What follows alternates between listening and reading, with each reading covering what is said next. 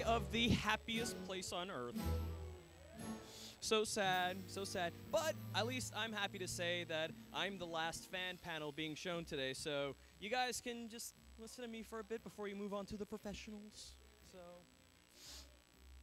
that is true, I am a professional, but not from the show. So I had a bit of trouble with that at Anime Expo a few months ago. People thought I worked on the show. Would have loved it, but I don't. So let's play the, while we're waiting for things to get set up, and whenever you guys are ready, just give me a thumbs up. Let's play the Woo game! Woo! So here's how the game works. I say something, and if you like it, you go woo. Okay, let's see here. This is a BronyCon, all right. Luna?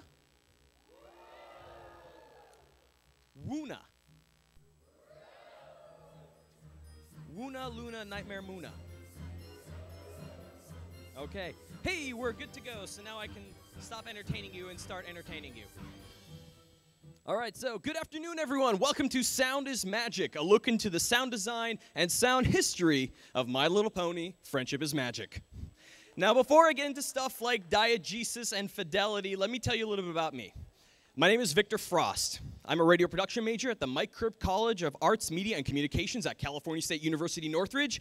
On top of being a student, I am also a professional audio engineer and podcaster. I've done work for big organizations like MIT Langer Labs, Putnam Investments, Polycom, but I also do a lot of stuff in the Brony community. I'm the director of voice acting for Gentle Colt's collaborations for their game, My Little Pony Love is Magic. I've done a few covers, and I also run the Ask King Metamorphosis Tumblr blog, if anyone here has heard of that, which is bloody unlikely. Okay, so what is sound design? Well, because it is such a broad field, let me start by telling you what we won't be covering. We will not be talking about voice acting.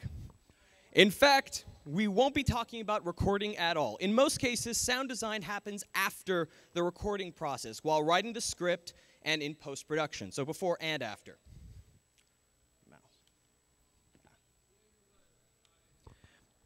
Strictly speaking, it's the process of specifying, acquiring, manipulating, or generating audio samples, and it's used in a variety of fields from TV, film, video games, and theater. So how is this going to work? Well, first I'm going to talk a little history, then we're going to talk about sound effects. We're going to get into fidelity and diegesis. We'll cover music and its effect on narrative, and finally, if there's time, which I highly doubt it, I'll do a little Q&A where you'll be able to ask any questions you might have. So, true to the table of contents, let's kick off with some history. Okay, so as much as we love our cartoons, America did not invent animation. The French did.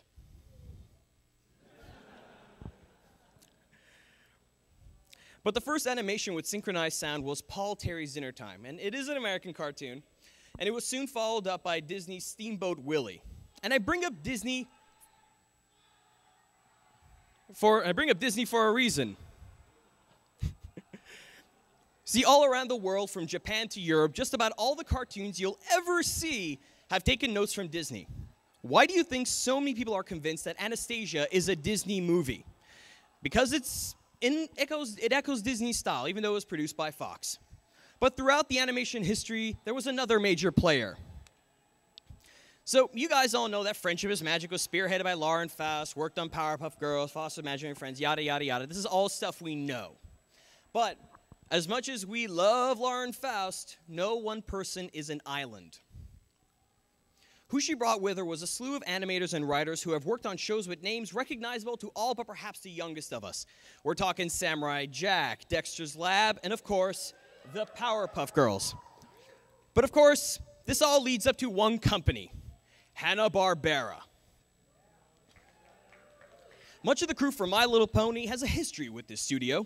You want to talk cartooning giants? Hanna-Barbera was the biggest. Well, except for Disney and Warner Brothers. And for a while, MGM. Look, the point is that everyone has seen or at least knows of at least one Hanna-Barbera work. Their cartoons are ingrained in our society. Flintstones, Jetsons, Yogi Bear, Scooby-Doo. They're all part of our culture.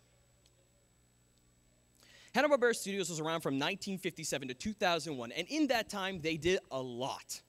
But what they did that is probably the most relevant to this lecture right now is also probably the most used, most recognizable, but generally under-recognized things. That is the Hanna-Barbera sound effect library. You might be familiar with these sounds.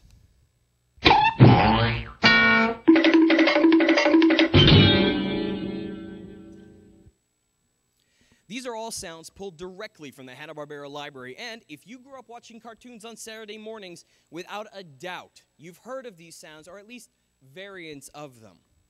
And why not? Generations of cartoonists grew up watching Hanna-Barbera works, and since the 1960s, other studios have been using their sounds too. Nickelodeon used them, Disney used them, Warner Brothers used them. No wonder we know these sounds so well. These days, though, most studios use digitally recorded variants of these classic sound effects. So why don't we break apart this scene and see what we find? Why are you hanging out in a ditch? Because Pinkie Pie predicted it!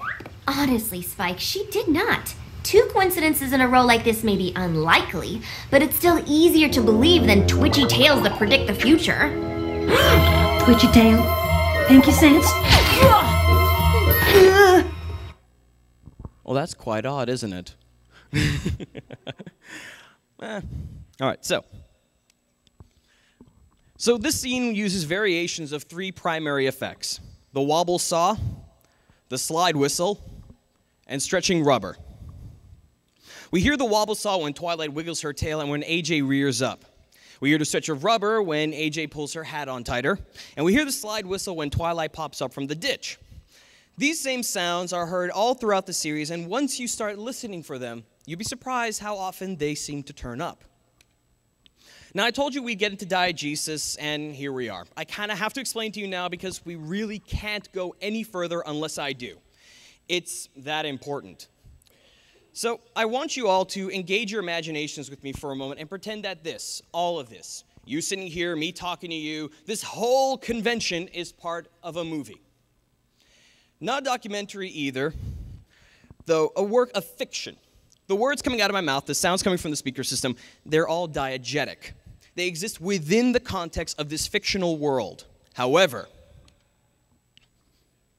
wait for it.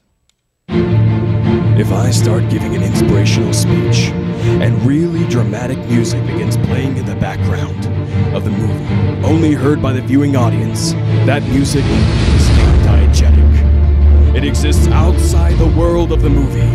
It serves not to directly impact the narrative, but to enhance the emotional awareness of the narrative drama.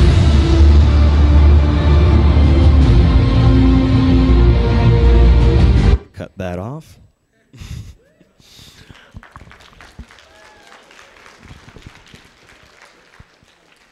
This is bad. We're so low on time. I have to cut off the dramatic music. So you might ask, why is diegesis so important? Well, it's because sometimes sound effects can dip into the non-diegetic, particularly when the show is trying to communicate a character's internal emotional state. For example, and with some luck with the video, let's take a look at this scene from season 1.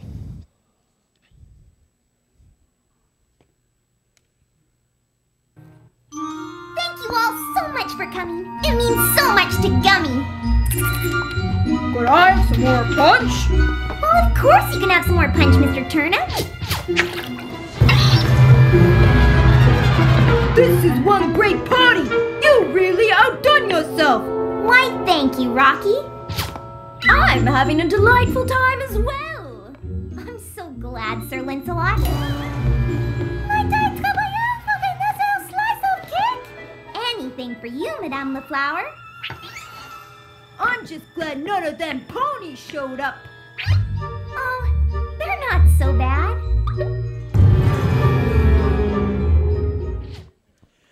Now, as funny as that is, this is a very emotionally charged scene, and it's completely complex, with action taking place more so internally than externally. But how do they express this other than making her eyes derp? No.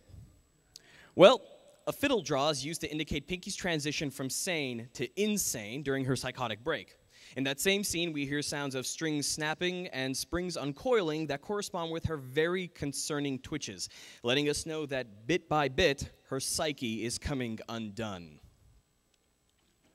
On a somewhat lighter note, the audience is treated to the song of Heavenly Chorus when a young rarity discovers a massive cache of rare gems embedded inside of a large rock. I followed you all the way out here for a rock? Dumb rock!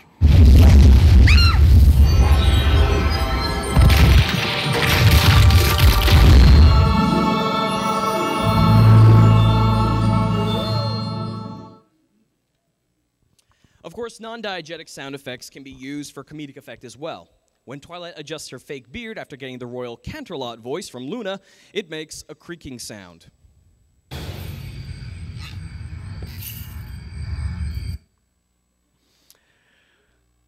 In the same episode, we get 5 non-diegetic sound effects used in relatively quick succession during Luna's voice lessons. How is this? Perfect, lesson over. A little quieter, princess. How is this? Better, right, Fluttershy? Yes. So what we heard was the zip effect as Fluttershy ran away, a bell when she slammed into the door, a cartoony suction cup and cuckoo birds when she peeled her face off, and some squeaking sounds when she slid down the door. All non-diegetic because none of these sounds would actually make sense in real life. And of course, in episode 17 of season 1, apart from the sound of a balloon stretching, we hear the sound of a squeaky toy after Fluttershy brags about being the world champ at Shh. Game. A game? It's called Shh. What's that? Well, it's a game about who can be quiet the longest. Sound fun? I'm the world champ, you know. I bet you can't beat me. Although, considering how downright adorable she is, that sound might just be diegetic. And see, now you can get that joke. Frontier's Magic utilizes a whole host of diegetic and non-diegetic sound effects to enhance the quality of the show through sound. An important aspect of this upkeep is the upkeep of fidelity. Now, fidelity is how well a sound we hear matches our expectation of a sound. If you see a cat in a movie, it'd be pretty low fidelity if you heard it bark. But sometimes messing with fidelity can be done for laughs. Who can forget this line? I don't want to talk about it. Or this scene.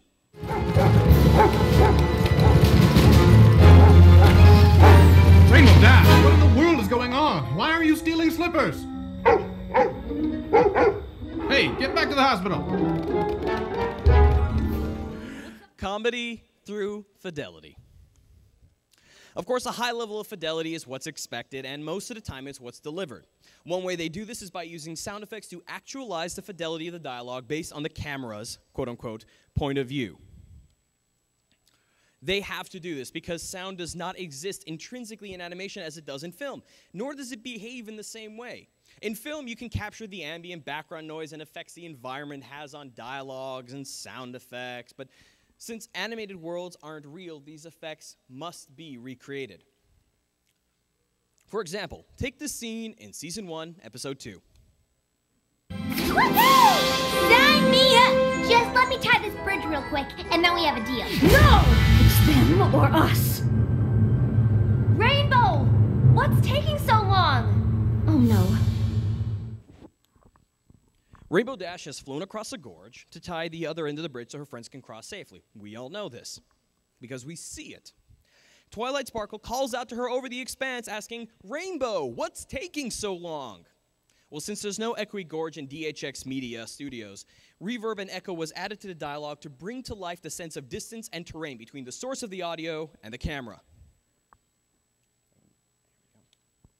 Similarly, in episode 4 of season 1, Pinkie Pie's voice was modulated as she was bounced up and down by the shaking ground caused by stampeding cattle. During her line, "This makes my voice sound silly."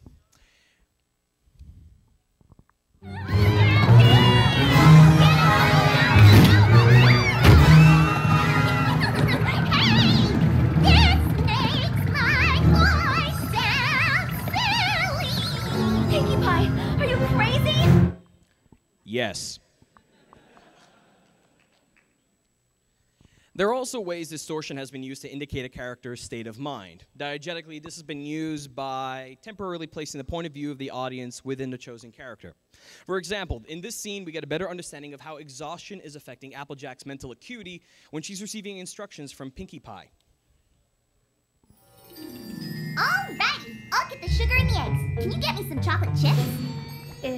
What was that? Chocolate chips. Chips. Got it. From our point of view, we hear Pinkie very clearly asking Applejack for some chocolate chips to put into a batch of muffin batter. However, after Applejack asks her to repeat what she said, we shift into her point of view where we hear and see something completely different. Pinkie's voice is slowed down and hyper-distorted, cueing us into just how tired AJ really is. This is the kind of effect a manipulation of audio can have on the show's narrative.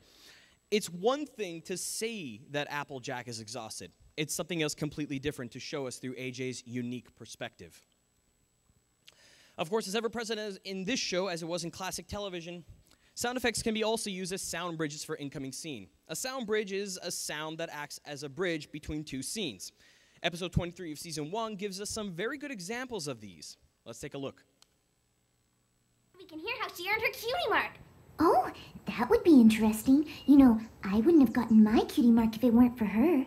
Rainbow Dash? Really? Oh, yes. It all started at summer flight camp.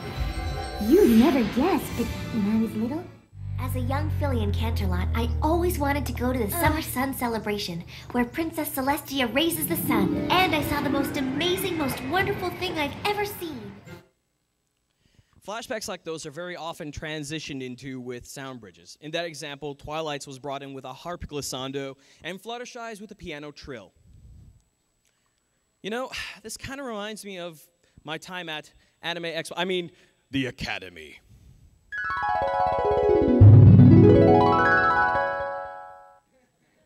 Good times. So obviously sound effects are a big part of the audio landscape of the show, but the music is just as important.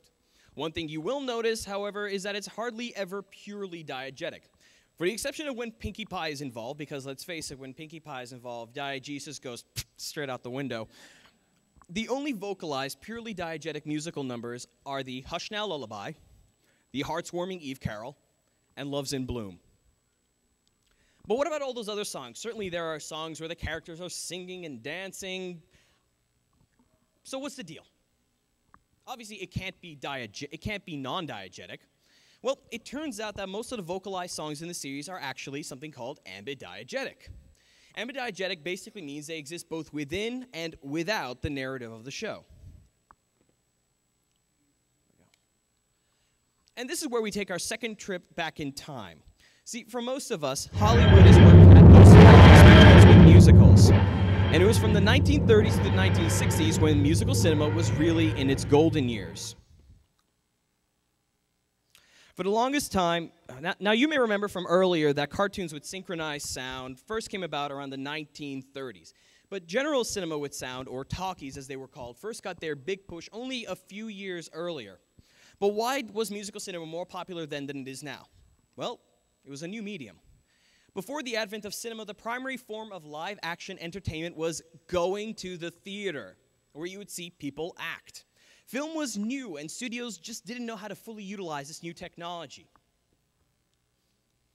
For the longest time, they would just put the camera in the audience seating of the theater and film stage plays. But once they got more comfortable with cameras, that's when things really started to go up. We got stuff like Singing in the Rain, An American in Paris, and dozens of other great pieces of Hollywood history. Now, before we go on, it's important to understand the qualities of musical cinema, musical music, that sets them uniquely in ambidiegesis. And I think Phineas and Ferb explain it quite well. You know, Ferb, one of the best times we ever had was when we built that roller coaster. We should do it again, but this time as a musical. What do you say? We'll do all the same things, except we'll break into spontaneous singing and choreography with no discernible music source. What assurance would we have that everyone else would also break into song and do the same thing? I don't know. I think they probably will. Fair enough. I'm in. So, what songs in MLP exemplify this? Well, a few in particular come to mind. From Season 1, Episode 26, the song At the Gala is an homage to Stephen Sondheim's Ever After. And it came to pass, all that seemed wrong was now right. The kingdoms were filled with joy, and all those who deserved to were certain to live a long and happy life. Ever after. Ever after. Journey over, all is mended, and it's not just for today, but tomorrow and extended. Ever after. Ever after. All the curses have been ended, the reverses wiped away. All is tenderness and laughter for forever after. Happy now and happy hence and happy ever after. So, while the characters, both the main and the background, are obviously aware of their singing and dancing, there is no discernible music source. From classic cinema, this harkens back to numbers like 16 going on 17 from The Sound of Music, where they too seemed aware of their own musicality and choreography, whilst an invisible orchestra of ninjas lurk nearby for their accompaniment.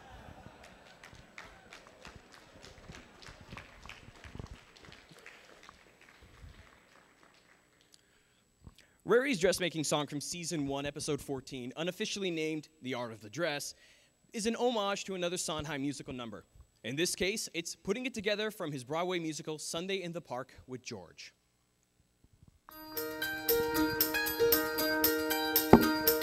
Thread by thread, stitching it together.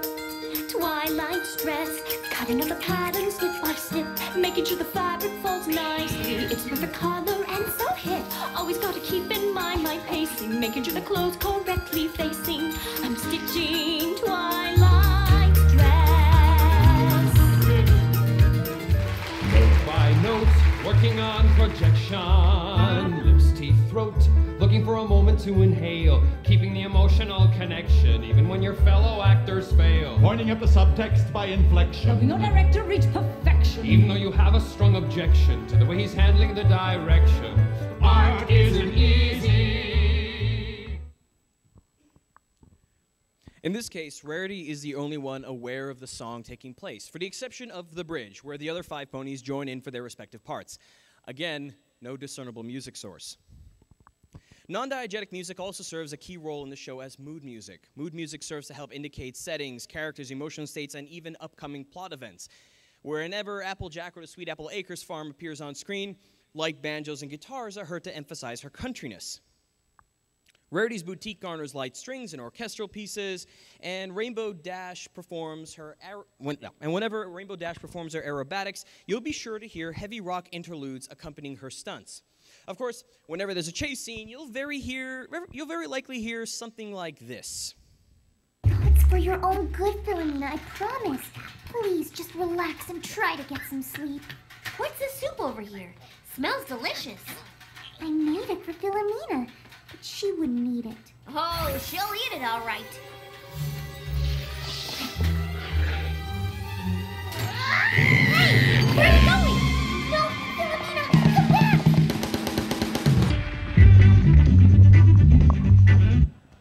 Oh, shit. It's for your own good, Philomena, I promise.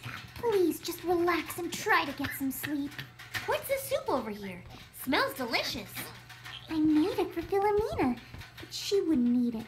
Oh, she'll eat it all right. Note how the music is building the suspense of the scene. Hey! Where are you going? No, Philomena, come back! There we go.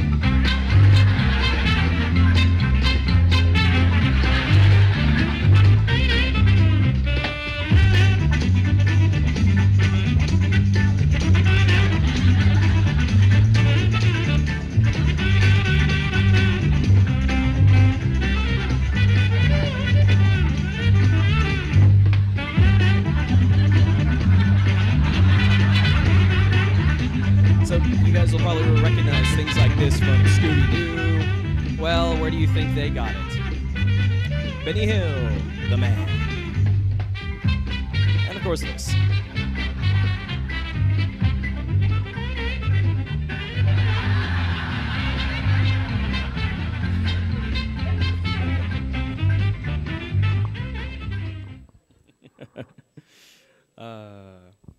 If you guys don't watch British comedy, you really should.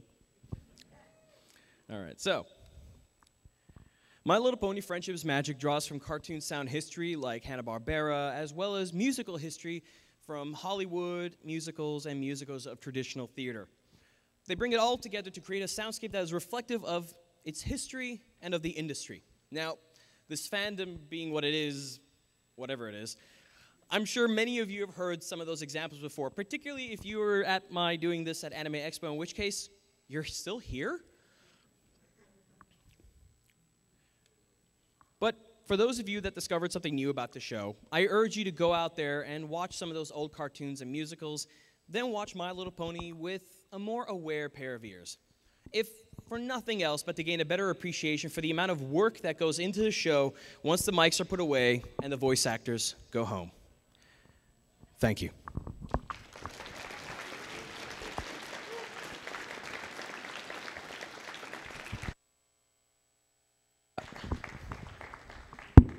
So at your discretion, Q&A. Okay, so if you want to do Q&A, if you want to have some questions, line up. I'm not expecting many of you, but hey.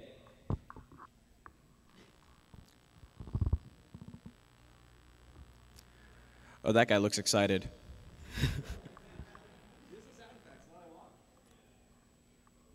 I don't have a soundboard on me, jeez.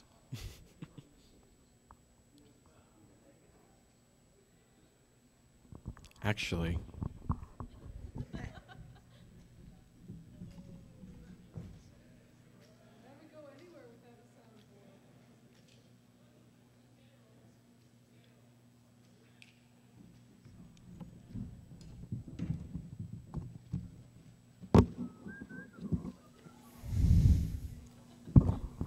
Ta-da! Well, not the newspaper, the tablet. Yeah.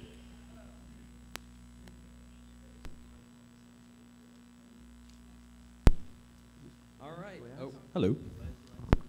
Hey, what's up? Hey, I had a question. Okay. Do you work on animations and trying to figure out sound effects for specific videos and stuff like that? Do you?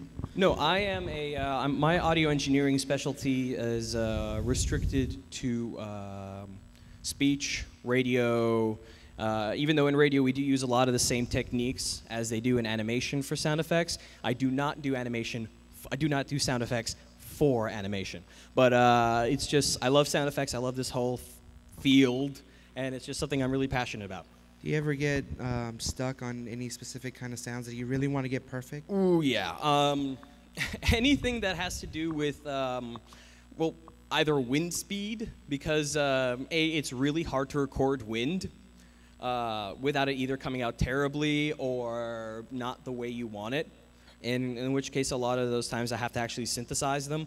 But yeah, that's actually the most difficult thing I've ever had to do, wind. Thank you. Yeah.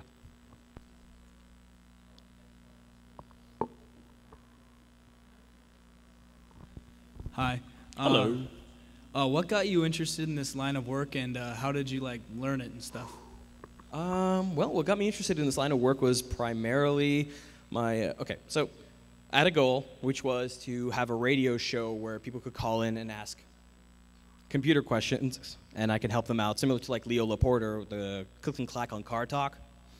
And in order to do that, I had to get a lot of audio editing sort of experience under my belt. So I started a couple of podcasts that failed miserably, and then I got a call from a friend of mine to edit his podcast, and he's a lot richer than me, so now whenever he wants to do a podcast, I edit it down, and I also do my own podcast, which I get paid to do, thankfully.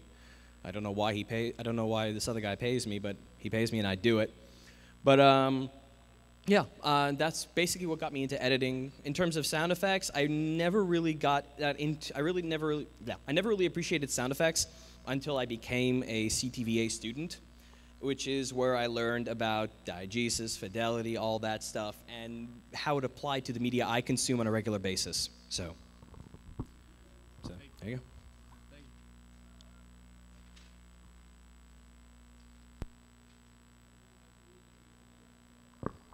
Sorry, not knowing any of your history of what you have done sound-wise.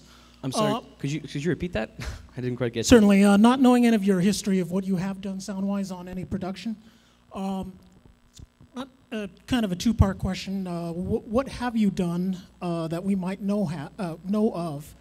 And where along the, what timing do you get to do your magic in relation to the timing of the production itself?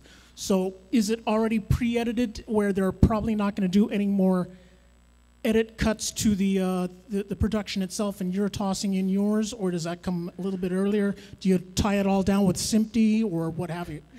All right, well, so as I said, my particular field of expertise is radio and podcasts and stuff like that, mostly stuff that deals primarily with spoken word. So for radio stuff, I get this. Here's the thing. Most of the time when an audio engineer does work, they aren't actually in the credits, and it's kind of sad. But like I said, I do my 2 podcasts. I've done 1 or 2 things for Radiolab. Most of my high-profile-ish work has been for corporate stuff, Putnam Investments, Polycom, MIT, those kinds of companies, primarily for their internal stuff. In terms of stuff you guys might know about, back in May, I did a cult version of the This Day aria, which for some reason got stupid popular. I still get comments on it every day. Let's see, I did the Ask King Metamorphosis Tumblr blog where people submitted questions and I answered by voice, with full on with sound effects and background music and everything, just doing the whole full production thing. But honestly, not knowing what you listen to, I don't know whether or not you've heard of anything I do. So, thank you. Yeah.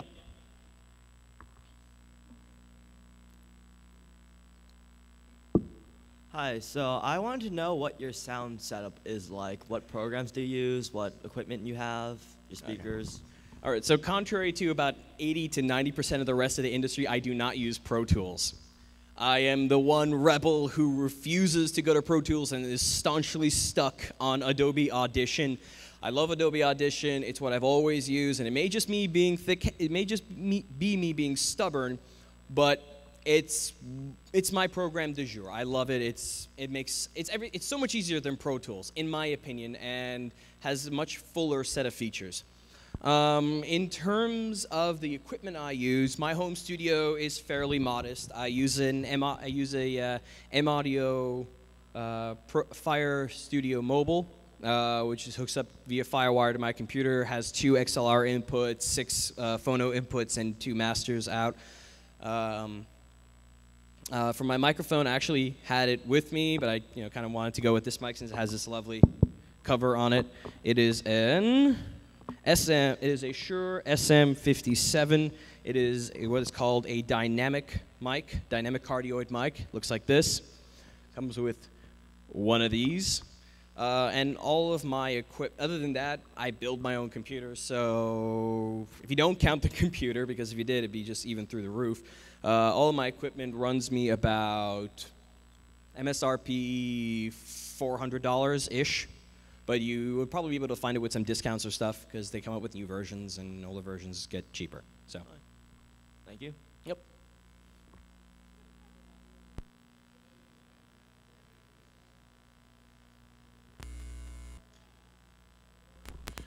Shoot. What's up, Victor? Who are your influences? Who are my influences? Musically, my influences would be all the old swing and jazz crooners. Frank Sinatra, Ella Fitzgerald is amazing. More modern, it'd probably be Michael Bublé, or yeah. But I'm told that I can sing like a Backstreet Boy, so I don't know if that's a compliment or an insult. But that's do it. Yeah, I'm not going to do a singing like a Backstreet Boy. Alleluia mia questa notte. That's all I'm going to do for you guys. Thanks for entertaining us right here at the Anaheim Convention Center, EQLA 2012. That's right, here at Equestria, Los Angeles, because we both have radio DJ voices. I like your hat. Thank you. All right, what's up? What would be the most interesting or fun work you've done? Most interesting or fun work I've done. It's actually, I can honestly say, it's been working with the major voice actresses in this community. I've had the pleasure of working with Lauren Goodnight, Bree Faith, Meredith Sims, like the entire gambit of, and of course, our wonderful person who, without this convention, wouldn't have been Kira Buckland. So it's been fantastic, and I love working with them because if I'm working on a My Little Pony related project, it's just because then we can just geek out. Oh, but right now, though, I am working with Ogataman, who you may know from those wonderful Japanese dubs of the My Little Pony scenes, and she's a blast to work with. So, but other than that, I have my regular guests on my show, Friday Night Party Line, my crazy Australian friend Churba, Nathan, Adam Macross. They're just, most people I've worked with have been pretty awesome. Some haven't, but most of them have. The ones I still work with are. Cool. Thanks, dude. You rock. Thanks. Okay. Last. What's up? How's it going? I'm doing pretty good considering I'm thirsty as all get out. So, what's up? Considering your audio engineering training, how well does that work with, music composition and mixing, mastering, that type of thing? Well, even though my work with music has been limited to whatever I do for fun, I can tell you from my conversations with my musician friends that depending on the genre and how really complicated you want to get with the quality of the music, it can take anywhere from a day to a month. And it really depends on how fancy or how quickly you can achieve your vision, because everything depends on your vision of what you want to end up with and how much work you're willing to put in to get to your vision. And is anything else? Yeah. What's up? That's it. Okay then. Thank you all for coming out tonight. Today. I really appreciate it. Coming up next is where you'll be able to find out about the music of the show for yourselves firsthand from one of the people who works on it. So if you want to find out about that, keep your butts in your seat, and I'm going to wave goodbye. See ya.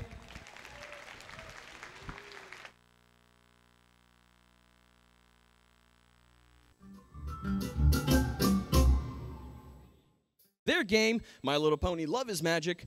I've done a few covers, and I also run the Ask King Metamorphosis Tumblr blog, if anyone here has heard of that, which is bloody unlikely. Okay. So, what is sound design? Well, because it is such a broad field, let me start by telling you what we won't be covering. We will not be talking about voice acting. In fact, we won't be talking about recording at all. In most cases, sound design happens after the recording process, while writing the script and in post-production, so before and after.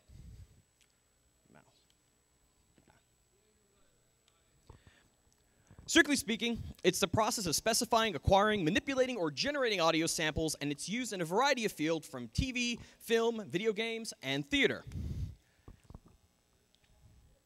So how's the day of the happiest place on earth?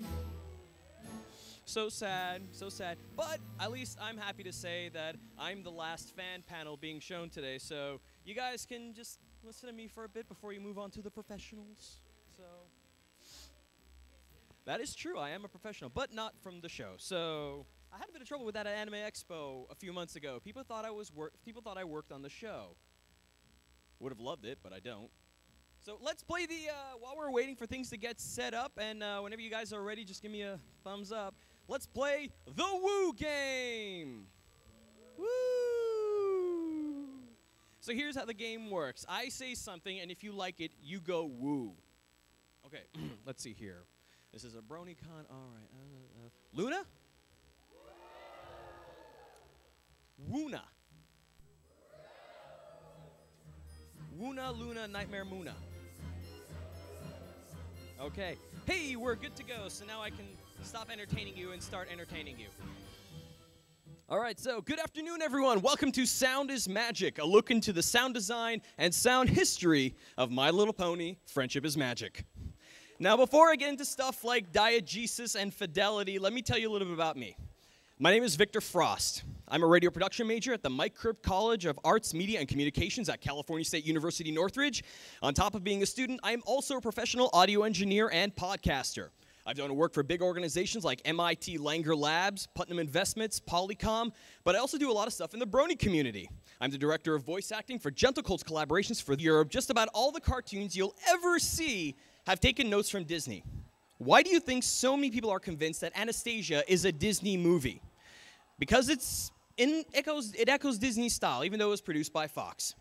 But throughout the animation history, there was another major player. So you guys all know that Friendship is Magic was spearheaded by Lauren Faust, worked on Powerpuff Girls, Foster's Imaginary Friends, yada, yada, yada. This is all stuff we know. But as much as we love Lauren Faust, no one person is an island. Who she brought with her was a slew of animators and writers who have worked on shows with names recognizable to all but perhaps the youngest of us.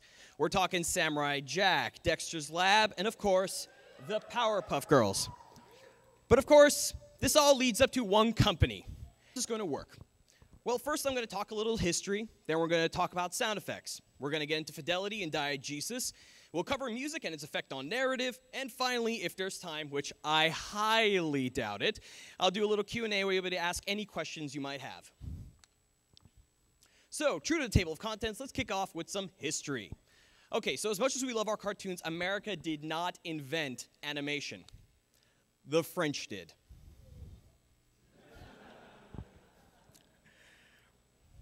But the first animation with synchronized sound was Paul Terry's Dinner Time, and it is an American cartoon, and it was soon followed up by Disney's Steamboat Willie.